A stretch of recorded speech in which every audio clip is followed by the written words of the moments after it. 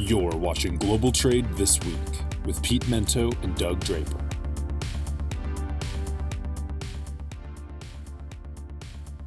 Hello, everyone. Welcome to another edition of Global Trade This Week, brought to you by Cap Logistics. I am one of your hosts because this show has two of them. My name is Doug Draper, coming to you from snowy Denver, Colorado. On the other side of the country is my good friend and other co-host, Mr. Pete Mento. Pete, I can tell from your background with the ornate windows back there, you are in the Washington, D.C. area. Yeah, buddy, nation's capital, the cesspool. Never a more vile, a vile hive of evil and villainy. I'm here, baby. I'm here. Yeah. Love it. Love it. Very good. Well, we made a commitment not to talk about weather. I made reference to it literally within 10 seconds of our intro, but I'm not going to do that for the rest of this. Not going to do it. Do you remember when you were younger, we would make fun of people for doing that? We're like, is that all old people talk about is like weather and their aches and pains? And every day, dude, every day I catch myself doing it. Yeah. Every day. Mm-hmm. And like, oh, my 401k, how that's doing. Honestly, someone needs to just put me in a home at this point, maybe. Did we ever figure out the names of the two Muppets that were in the balcony? I know one is Statler. I don't remember the other one's name. Yeah, I don't either. Anyway, sometimes I feel like that. I loved that show when I was a kid. I thought it was so funny. And they always had the best guest. Mark Hamill was on one time. Mm-hmm. I'm going to go down a real geek corridor. You don't stop me, Doug. So we should probably start the show. We'll shut it off then, because we got a fun halftime, but more importantly, we got some good topics that cover all of the important aspects of the show: global trade, transportation, logistics, supply chain, and you got a couple of good ones on global trade. So, Mr. Mento, let's get it started. Yeah, buddy. So this week in Philadelphia, a lot of customs compliance and customs professionals will be joining up together for what's called the Strategic Customs and Border Protection Conference. And that conference is put on by CBP. It's a once-a-year thing. I will not be there. Other members of our team, the people who run operations will certainly be there. I won't. I'm not important enough, Doug. You know? You're important to me. You're important to the show, Pete. Thanks, bud. I'm just out there slinging solutions. What can I say? But this year's agenda is very heavy on e-allegations, man. And for our listeners and viewers who don't know what e-allegations is, CBP has a landing page where you can drop a dime on somebody, where you, as an individual, you can say, I know that this importer was doing dirty, or I know this customs house broker isn't doing the right thing, and then give them details, and customs will go after them. So it's like a self-serve whistleblower webpage. And this week in Philadelphia, it is heavy on e-allegations. I think there's three different parts that are solely talking about e-allegations. The big reason for that is in 2022, customs house brokers had a pretty radical change to the way that customs looks at us and our responsibility as being part of their enforcement efforts. If we know a customer is doing something wrong, we actually have a responsibility to report it now. That was never the case in my whole career. And if we don't report it and then someone else reports it and customs finds out we were working with this company and we didn't report it, we get in trouble. Mm-hmm. So, no one likes a rat except for Customs and Border Protection, apparently. And e-allegations is absolutely going to be something they're focusing on. So, you want to talk about a new world, man, a scary new world. Customs is out there trying to get people to turn on each other in an effort to help them become even more compliant. And one of the main areas is going to be child labor, forced labor. That's going to be something I'm looking a lot for, Doug. So, the government's out there posting rewards for talking smack about your neighbors, buddy. Yeah, I saw that. Whenever you kicked that over, I actually went to that site and I started filling some things out because I wanted to see what the process was. And wink, wink. Exactly. If somebody comes knocking on your door, Pete, it wasn't me. But in 5-step process, you basically a lot of drop-down menus and put in your name, or you can remain anonymous. I didn't take it all the way to the end. I kind of got bored with it, but anyway, it's real. I went out there and played around with it. So I don't know if it's just the social media aspect of let us self-monitor each other and give access to people to report knowledge. My only concern is that is it going to be a revenge site, right? Yeah. I don't want to be too dramatic on that, but somebody wronged you in some form or fashion, or you feel maybe there's something like, how can they do these things legally? And a lot of unscrupulous activity or unfrivolous allegations, right? So I don't know. That's just me. The first thing that came to mind. I went on there to play around with it. It's pretty easy, bunch of drop-down menus, and then are people going to use it for revenge, right? I guess that'd be the two things that popped in my mind. Well, Doug, I think that might be where the government's got part of its strategy. Mm-hmm. In a world that we're currently, like our industry, where there's so many layoffs, right? It would be pretty easy for somebody who is pretty upset, right? Disgruntled employee, which is how a lot of investigations start, to go out there and say, oh, you're going to let me walk after so many years of faithful service? How dare you? So I'm going to drop a dime on all the horrible things I know you've been doing. Mm-hmm. That's not only likely, I think it's probably where most of these things come from, Doug. Yeah. So I'll be watching that space pretty closely, pal. Yeah. And when's that conference this week? This week. Yeah. I think it starts tomorrow. I'll be in Pennsylvania, but I won't be there. I'll be in Western Pennsylvania on sales calls. So I won't be in Philly. Sorry, everybody. Nice. Very good. Very good. All right. Well, hey, my first topic is related to the concept that we've heard before, which is called gamification, right? So let's turn everything into a game so you can look on your phone. Probably the most well-known one, in my opinion, would be Robinhood, where they've turned trading into the gamification of things. Good or bad, have your own personal opinions on Robinhood. But there was this company out there called Lucasware, which is a software which enables warehouse. So let's focus on the warehouse workforce engagement and monitor and reward productivity in the warehouse through competition. They call it gamification mechanisms, which consist of competition, team competition, sharing performance, which may be a little bit uneasy for some incentives, which are financial or others, and then basic recognition.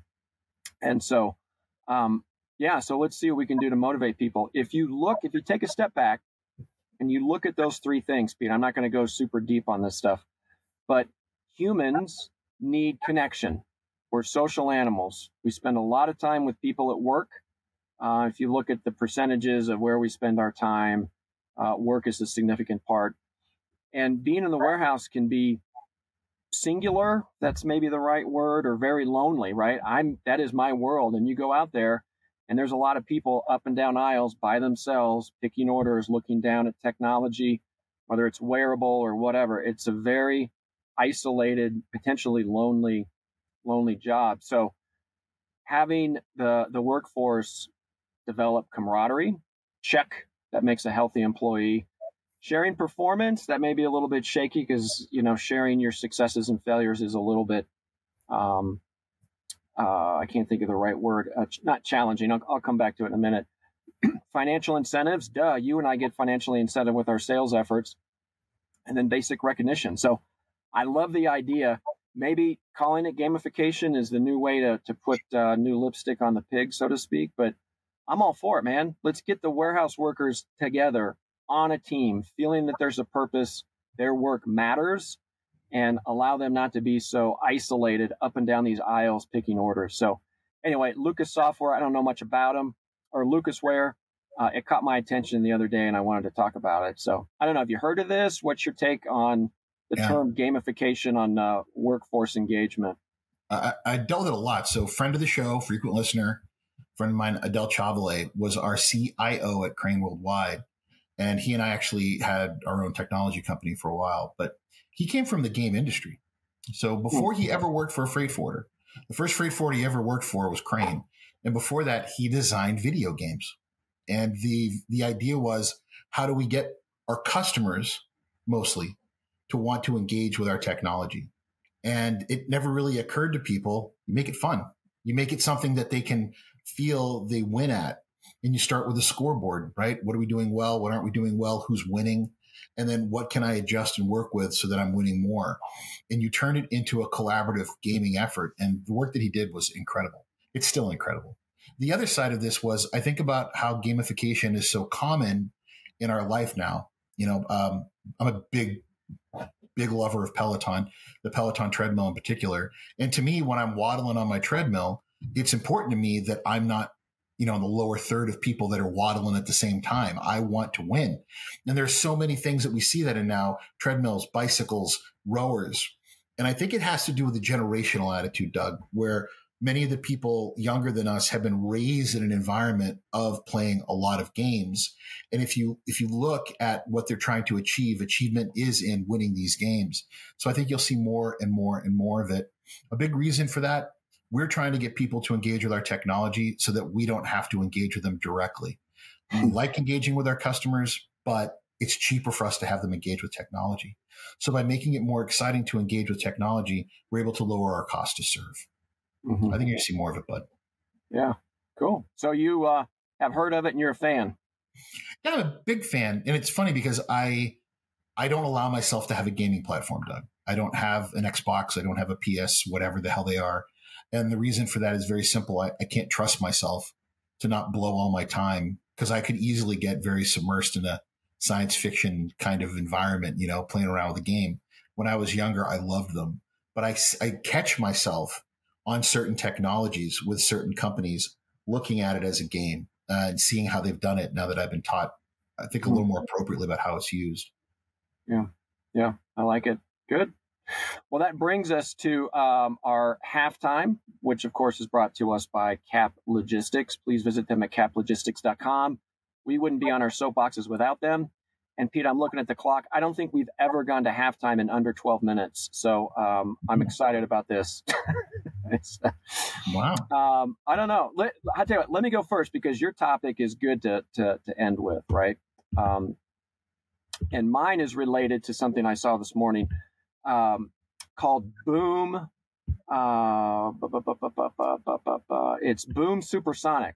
It's about commercial supersonic travel, right? So my question when I read that is, do we really need it? And is anybody asking for it, right? So if you remember, the Concorde was the last supersonic flight or a plane that we had. I did some research.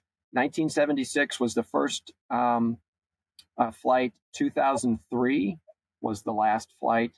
And, it made a lot of hype. I think if you look at the cost of what a ticket would be in 1976 and 2003, I've heard anywhere from $8,000 round trips to $12,000 round trips in dollars now. But I started thinking about it. Hey, it's totally cool. The plane looks awesome. The company's called Boom Supersonic. They've already received 130 orders, at least commitments of orders from major airlines. Wow. Here's the downside. They use a hell of a lot of fuel. The planes are super expensive to build. And there's still regulations in there, Pete, where they're not allowed to have a sonic boom over land, at least here in the United States.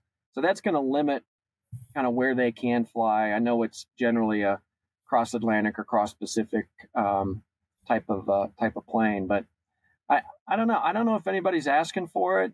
It's kind of cool. Are you going to spend a shitload of money to say you're on this Boom Supersonic plane? Maybe. I don't know, but it caught my attention. I wanted to bring it back up. So my question, we were probably too young, but did you know of anybody that flew on the Concorde or have any fun stories about it?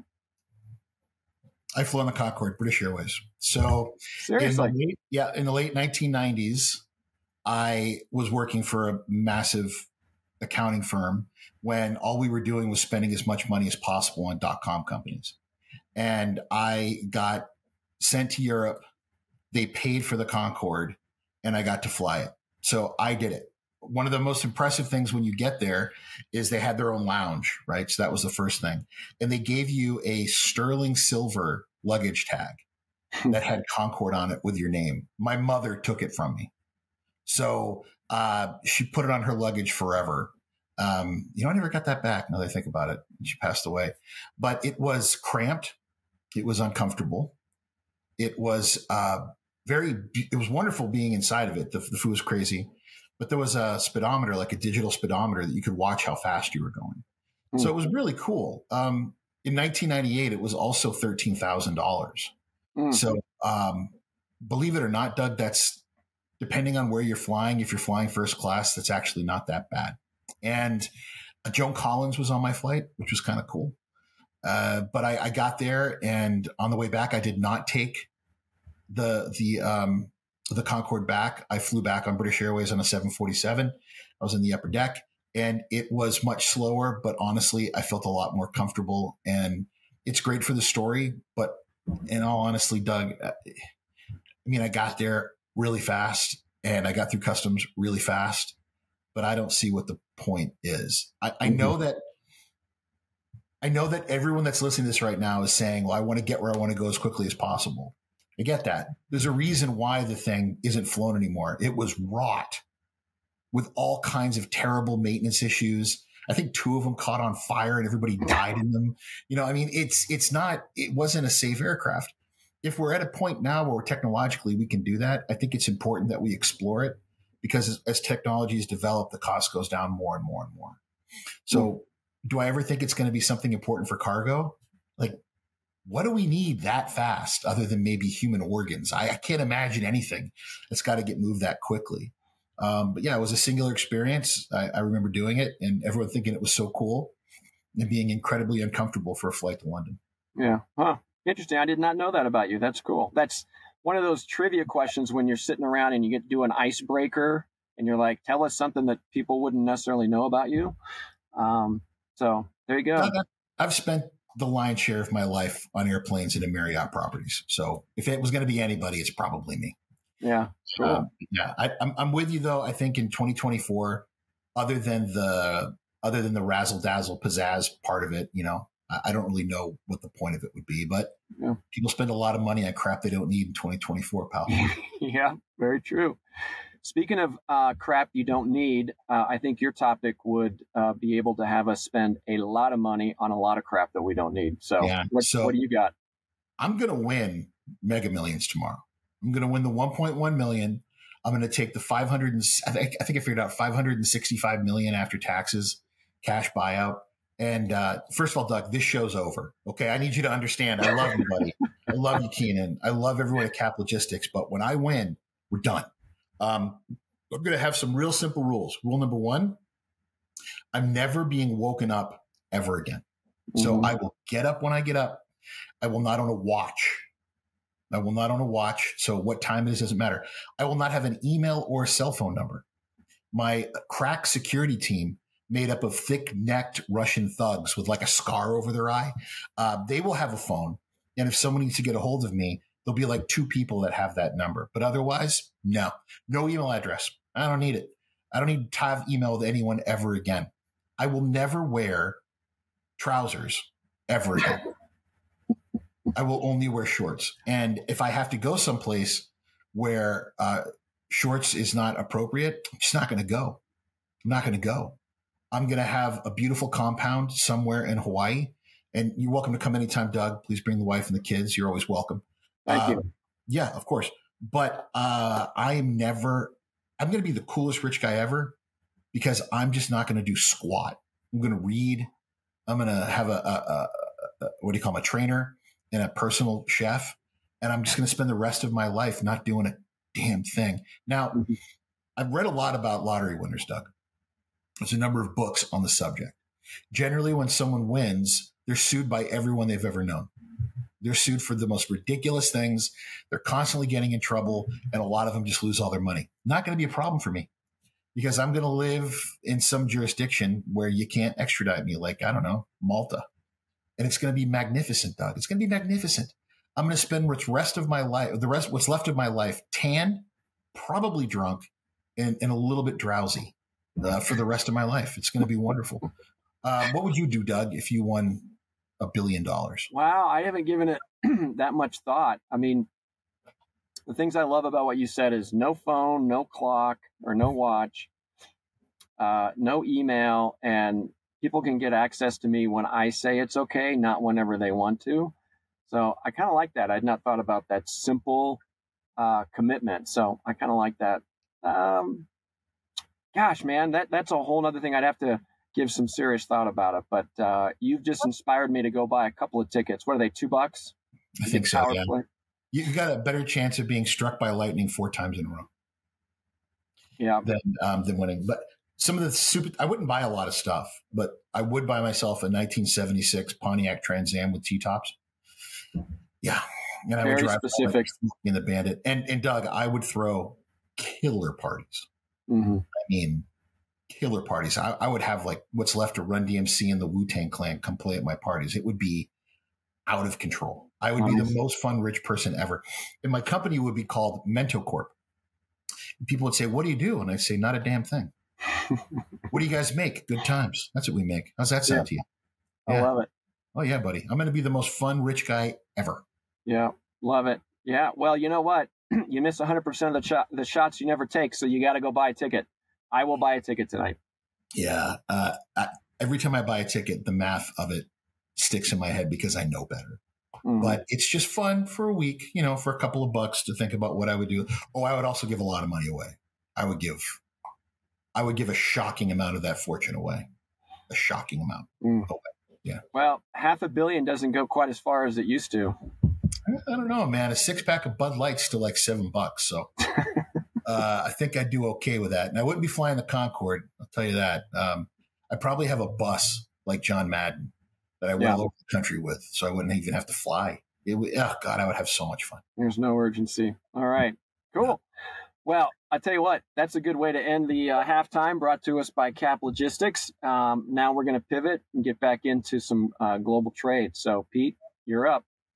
Yesterday on 60 Minutes, the president of Mexico, who's well regarded by his people, gave an interesting interview. I encourage all of you to give it a watch. But some of the things that came up have a lot to do with our jobs, Doug. One of the big ones is the constant threat by the Trump administration to, quote unquote, close the borders with Mexico. And the president of Mexico said that's just never going to happen. I mean, he looked right into the camera and said, it's never going to happen. And the reason is American companies depend way too much, and American consumers depend way too much on our agriculture, our manufacturing, and our labor. It's not going to happen. And I agree with him. But the part that really gets me right now is we are considering hitting Mexico with an additional tariff on steel and on aluminum, mostly extrusions. They had one briefly before. And Mexico is saying, if you do that, we're going to hit back. So we're in a new era of Mexico standing up for themselves, of Mexico saying, we're just not going to be some, the little brother who gets beat up when you say, that's my chair, get out of it, right? They're like, no, we're going to stand up for ourselves, and we're not going to be pushed around by the United States. We're your largest trading partner. We demand more respect. So, because I'm always trying to look at the future, and so are you, I think that we're going to see, regardless of the next administration, is a Mexico that's going to push back shockingly hard on the United States in particular for more advantageous trade terms, and to really solidify themselves as the number one trading party with the United States for like a century by finding ways to make this a more equitable relationship between the two. What I worry about, though, is, 5% of homicides in Mexico, 5% are prosecuted. That's it, Doug. And no matter how many times a public official in Mexico can say that the drug cartel is not a problem for manufacturing, I talk to American importers, and a number of them still are afraid to do business in Mexico because they're worried about the theft of their product and the things that could happen to the people who work for them there. They still have a long way to go, but in a short amount of time, they have become, without question, America's most important strategic partner. Well, the one thing that caught my attention on that is the USMCA, which specifically says to promote and protect free trade amongst the 3 countries that make up North America, right? Like the whole purpose is to allow free trade. I get it. They're trying to do this stuff, but doesn't that go counter to the whole concept of the USMCA and NATO before that? Work on trade agreements that are open so there's more markets and more business can be generated and put together with 3 countries. So I don't kind of get where the U.S. would be coming in hardball with new tariffs against that stuff. I don't know. I don't know enough about those level of details, but the first thing I thought is that isn't the USMCA to promote and protect free trade between the three countries that make up North America? It is, buddy. But the sad reality of 2024 is that we still have to protect ourselves from certain types of industry. So that's A. And then B, we've always been in a situation where we've kind of dictated to the other two countries what's going to go on. The last round, when they did USMCA, President Trump basically took anything good for both of those countries out of the Canada got particularly lambasted. So now that we're renegotiating it in the coming years, you're going to see Mexico stand up and say, is it really fair? Is it really equitable? Or is this really a free trade agreement for the betterment of the American consumer and the American economy? Let's make this a little more equitable for all of us. And I applaud Mexico for standing up for themselves. Yeah, interesting. Well, we'll see how that one plays out. Yes, sir. So, all right, Doug, bring us home, buddy. All right. So I am about to go against the CEO of a multi-billion-dollar company who I say that his prediction is absolutely incorrect and wrong. So I'm speaking to the CEO of Hapag Lloyd, a guy named Rolf Jansen. Rolf, is that you? It's like Ralph, right? R-O-L-F, Rolf? Rolf, right. So he's basically painting this rosy picture that inventories have started to deplete, volumes are picking up, Lunar New Year, post-Lunar New Year, seen a spike. And his take is that because of all those factors, peak season is going to come a little bit early this year. And that's what he's predicting. And my take is, no, it's not. It's not going to come early. It's going to come on time or late. And my gut feeling is it's going to be a little bit late. I'm not talking months because peak season's pretty tight. But it's going to be late. And the reason I say that, Pete, is a financial piece of it. Even though interest rates are stable and Jay Powell's talked about potentially reducing them in the future, it's not till, there's no definitive number or percentage or points or whatever you want to call it. So it still costs a lot of money to borrow to make products. So you're borrowing against inventory, right? That interest rate is much higher than it has been in the past. So if I'm borrowing money on a high interest rate, I want to sell that crap as fast as I possibly can, right? I don't want it sitting in a warehouse. I don't want it delayed in transit. I need to source it, pay for it, and sell it, and condense that window as much as possible. So that is still very relevant in 2024. Here's the other thing, Pete, that we've spoken about is that LA is open for business, baby. There's lots of capacity. There's no labor situation anymore.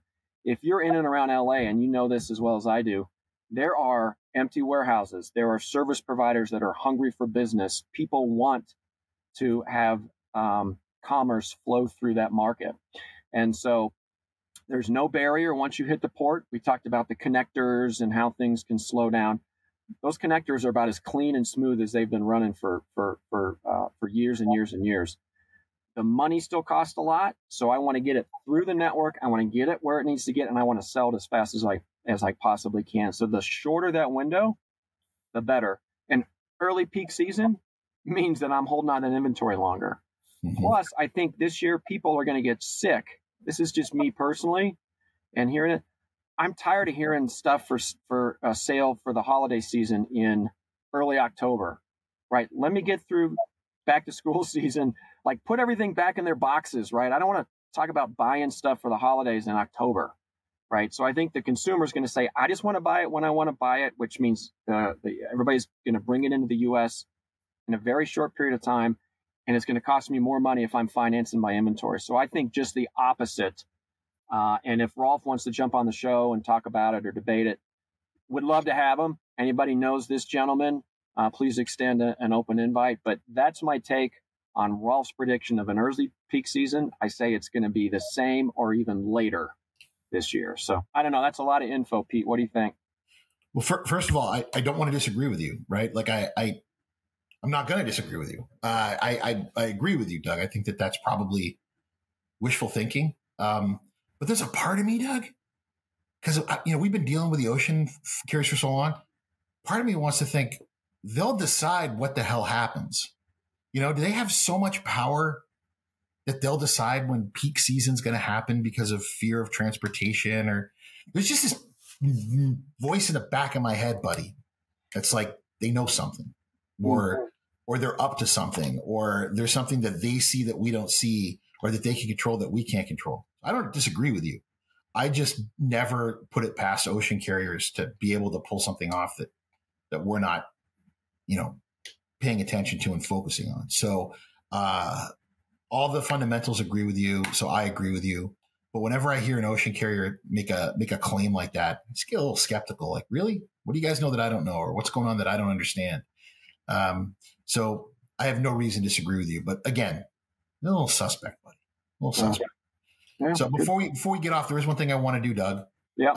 Shout out, friend of the show, Mark Conrad Saxelby. Happy birthday, buddy. Today is his birthday, March the 25th. I believe he's finally hit 85. So, big anniversary for him. And, he's a good friend of both of ours. So I just wanted to make sure I mentioned happy birthday. That's very nice. And what's ironic is my dad's birthday is today, and he literally is turning 85. So, your dad and Mark are the same age? I know. Isn't that crazy? That's nuts. My dad retired a while back. Saxelby hasn't figured it out yet. I don't think Mark's ever going to really retire because he loves this game too much. But yeah, happy birthday to Mark. There we go. Happy birthday. All right. All right. So that's going to do it for another edition of Global Trade this week. Thank you, Doug, as always, for keeping me interested and keeping everybody having so much fun. Big shout out to Keenan back at the booth, who's eating his homemade dehydrated beef jerky. Pardon me, bison and beef, excuse me. Mm-hmm. Again, the most Colorado thing ever said on the show. And thank you as always to Cap Logistics for their unending support to us. As a reminder, guys, we don't work for this company, but because they want to keep you, the public, informed, they put this on every single week. Tell your friends, subscribe, and we'll see you again next week for another great edition of Global Trade This Week. See you, buddy. Okay. See you, Pete.